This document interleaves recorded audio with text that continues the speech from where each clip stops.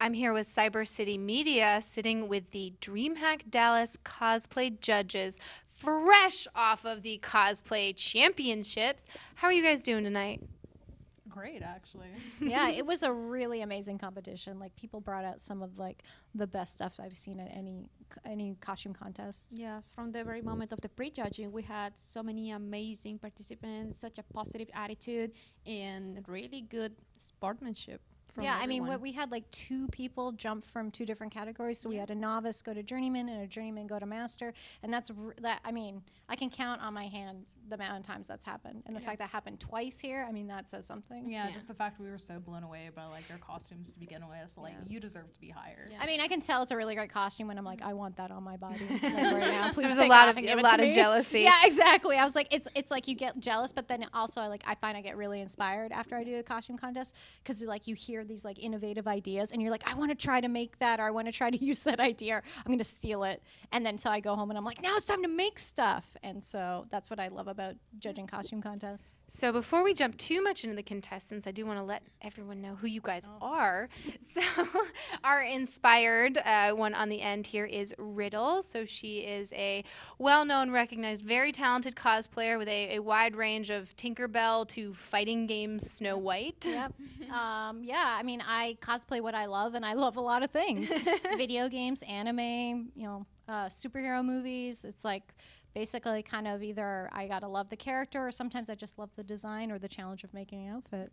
And then next up right here we have Ayriath. So she is cosplayer, streamer, still a student too, so I don't know what your schedule is doing. Oh God, it's everywhere. Like I think especially when I was making the costume that I'm wearing right now for DreamHack, was working like 10 to 14-hour days trying to finish it in time.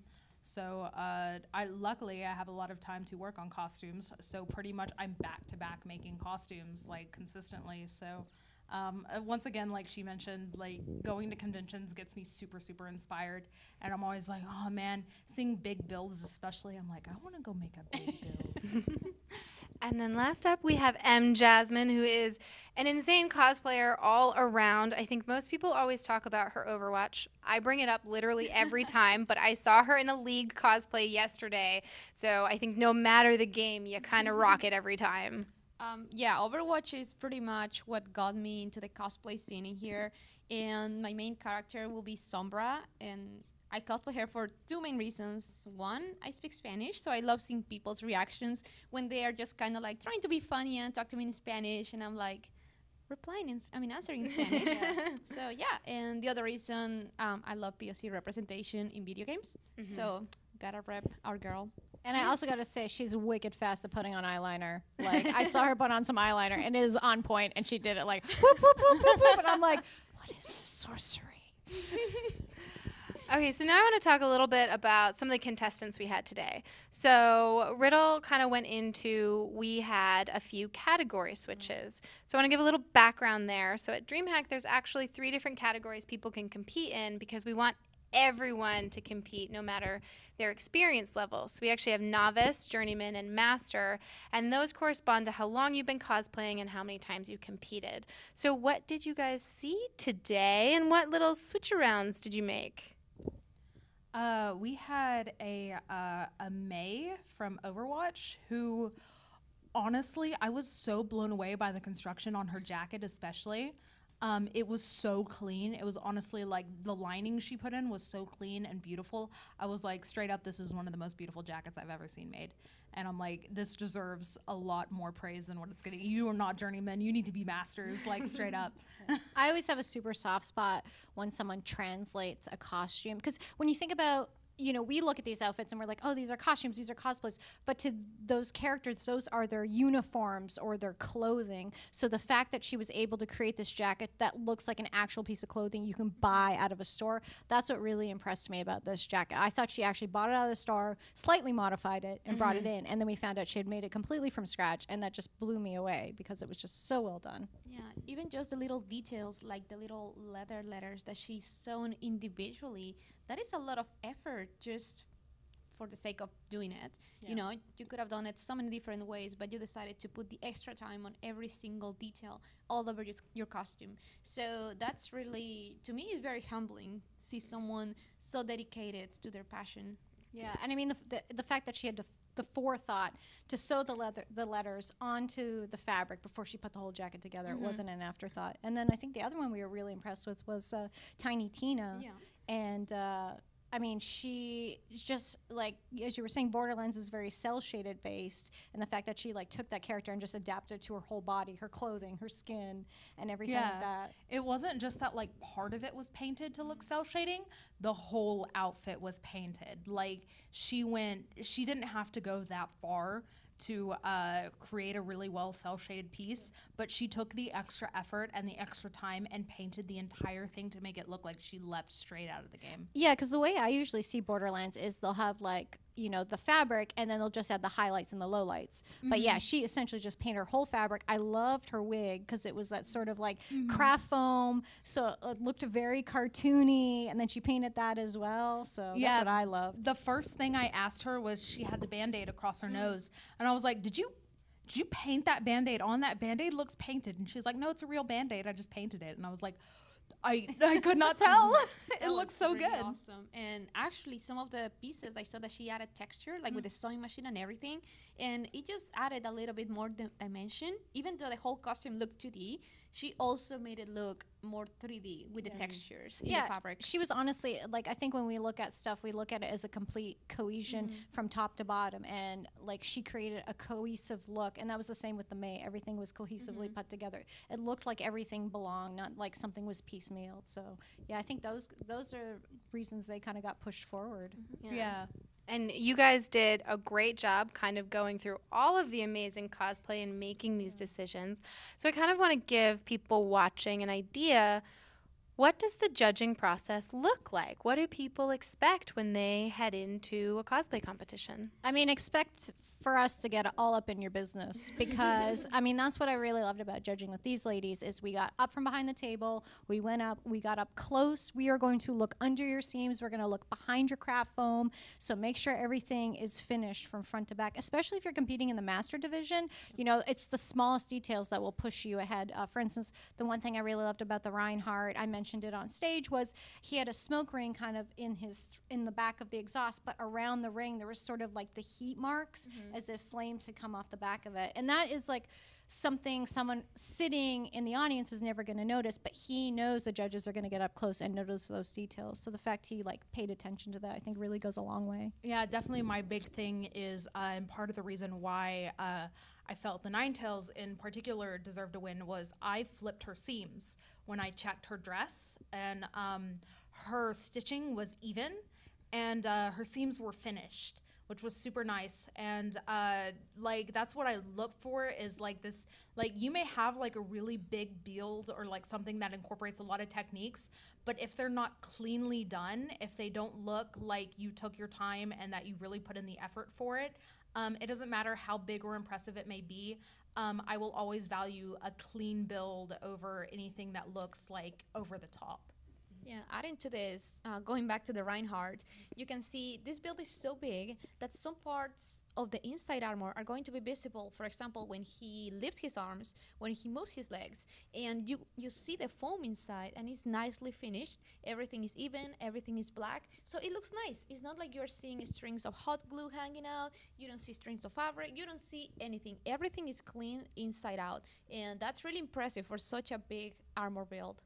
Yeah, especially when like you sit there and you get in the idea like, oh, it doesn't matter what the inside looks like because no one's going to see it. Like if you really want to go the extra mile, make sure the inside of your costume looks nice, because if someone is judging it and they do get to see it, like that's also an added part for you as a contestant to show off like, hey, I finished the inside of my costume too. Do you want to see how nice it looks?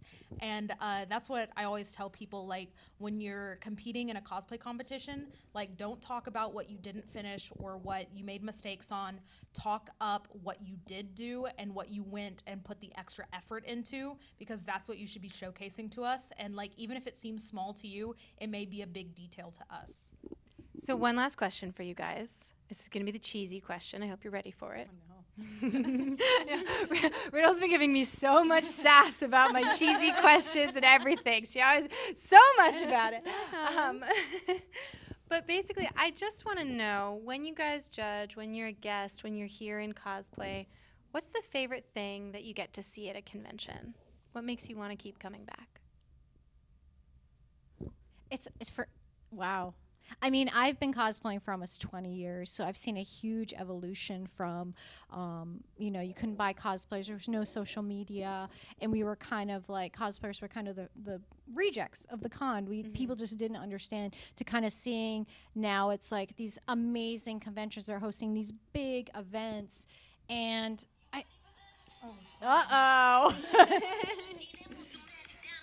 Cosplayers rarely have pockets, so that's actually impressive. You could carry your phone.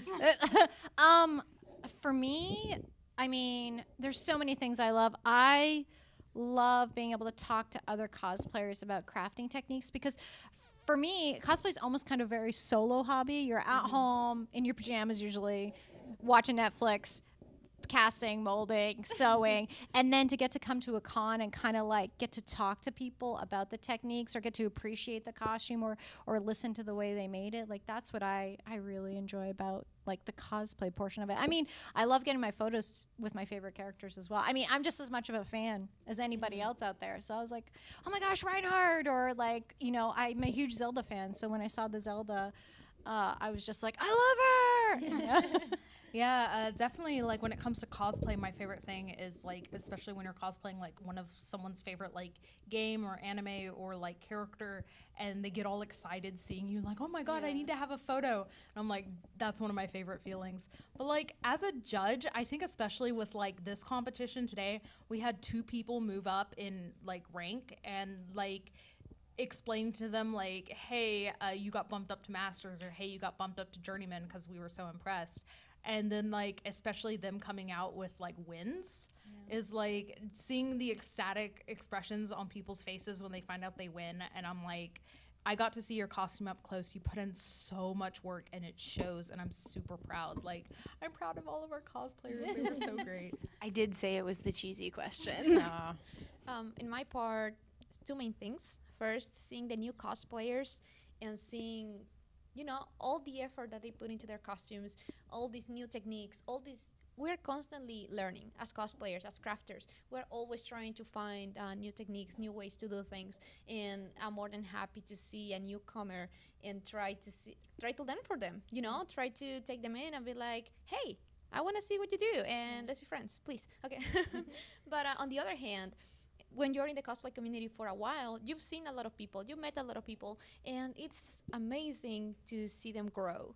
You remember the first time you met them and they did costumes one way, and then after years, after months, or I don't know, depending on how fast they progress, you see them come here and with these mind-blowing costumes, and I don't know, to me it's just exciting to see how much they've grown, to me.